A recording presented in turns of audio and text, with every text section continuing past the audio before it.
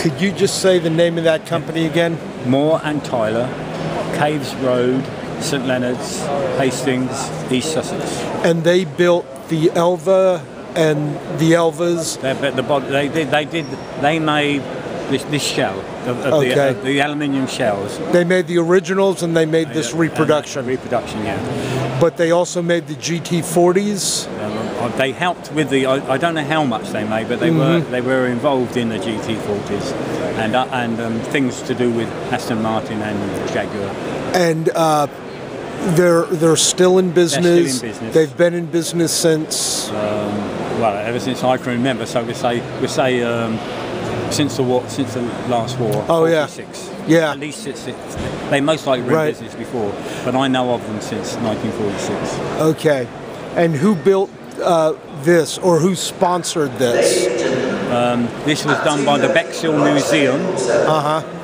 With grants and loans, etc. Because Bexhill is known as the birthplace of British racing in 1902, and we are looking after the heritage of it. And this was a car also built in Bexhill, so it goes in with the heritage, which the museum are trying to cover. How much did it cost to have this? I do not know what the cost of it was. I know it took 600 hours to build the actual body. Oh, okay. And they value it at about 75,000. It's just insurance. Yeah. Okay. All right. Well, thank you. Thank you. I'm gonna record what I see here.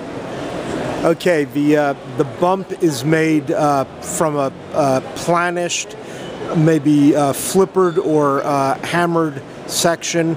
There's actually a weld line right along where my finger is going. And this section right here was added to this piece right here. The rest of it does look wheeled.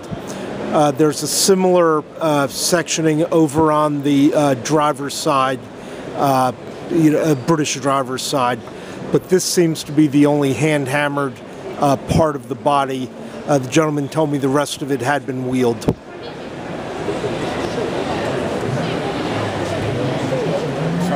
Excuse me, sorry.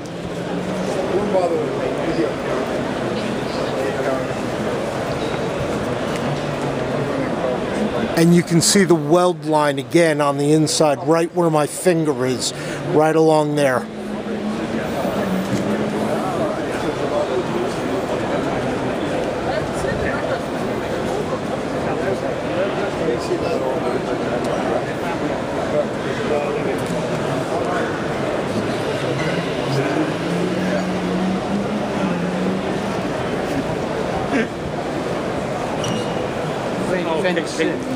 Cool.